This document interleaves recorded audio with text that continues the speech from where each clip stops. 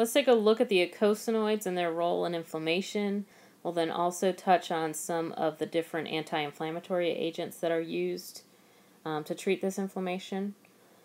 So with our eicosanoids, their formation starts with the cleavage of a 20-carbon arachidonic acid from the phospholipids in the cell membrane, or that make up the cell membrane. This reaction is catalyzed by different phospholipase enzymes, which we'll look at in a minute.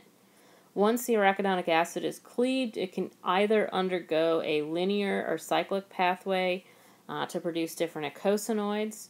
We'll look at the linear pathway on the right first. So with the linear pathway, the arachidonic acid is further metabolized by the lipoxygenase enzymes, resulting in formation of the leukotrienes and lipoxins.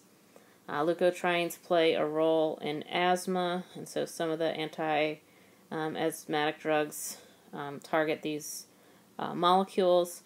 We also see lipoxins are anti-inflammatories. They are not drug targets. The second pathway that the arachidonic acid can go through is what's called the cyclic pathway.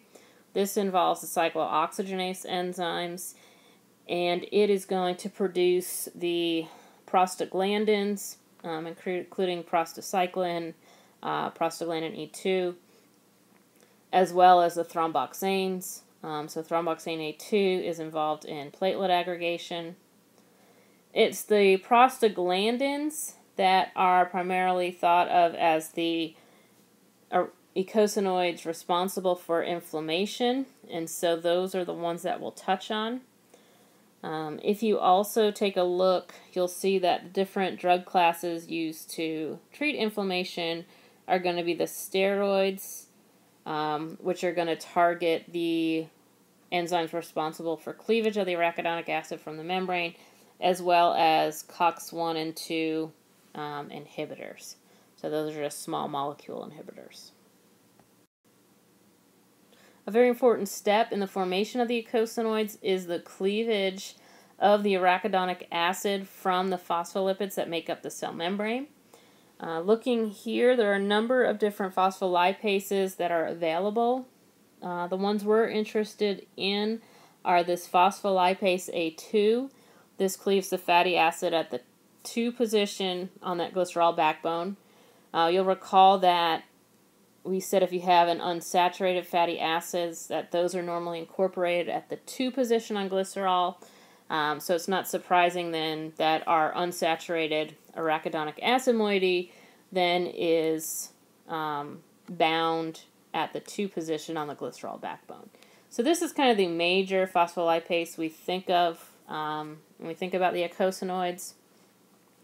The second phospholipase that can result or lead to the release of arachidonic acid is phospholipase C. So the difference here is phospholipase A2 really directly cleaves our arachidonic acid in a single step, whereas the phospholipase C is going to require an additional 1 to 2 lipases in order to generate the arachidonic acid. So this involves 2 to 3 steps to release the arachidonic acid.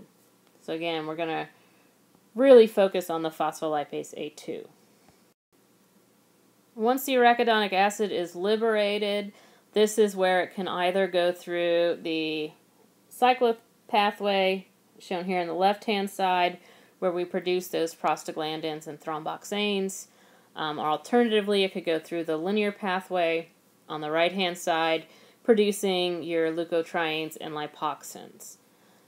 As a reminder, structurally with the prostaglandins, the key structural feature is this 5-membered cyclopentane ring found on the eicosanoid. Thromboxanes have the 6-membered ring containing oxygen in it, the oxane. So those are the 2 key structural features coming through the cyclic pathway. Going through the linear pathway with our leukotriene, we're looking for 3 conjugated double bonds, or triene. And then our lipoxins, are also going to contain the conjugated double bonds, but then additionally they have this vicinal hydroxyl groups located adjacent to the triene.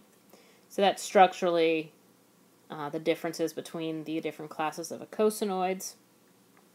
As I mentioned before, with respect to inflammation, the pathway or eicosanoid family that we're concerned about are the prostaglandins. And so from a drug development standpoint, or drugs are actually on the market, we do have the NSAIDs that target this pathway. So the NSAIDs are going to be inhibitors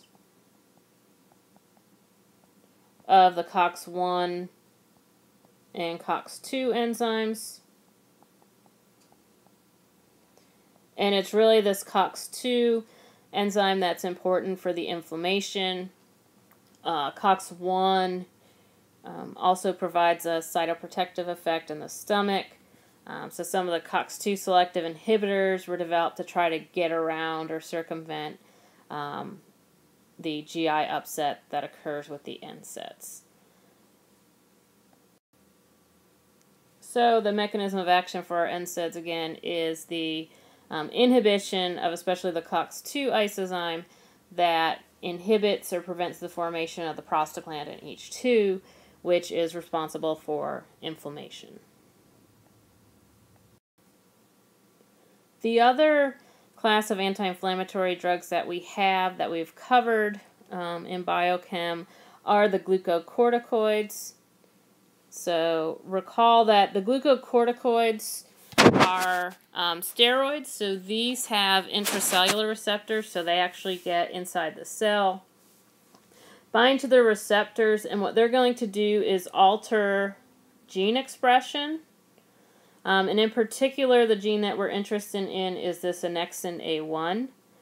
So the glucocorticoids will cause the synthesis of the annexin A1 gene, and it's the production of the annexin A1 peptide that can inhibit phospholipase A2, thereby preventing the cleavage of the arachidonic acid from the phospholipids in the cell membrane, so you prevent the inflammation process from occurring.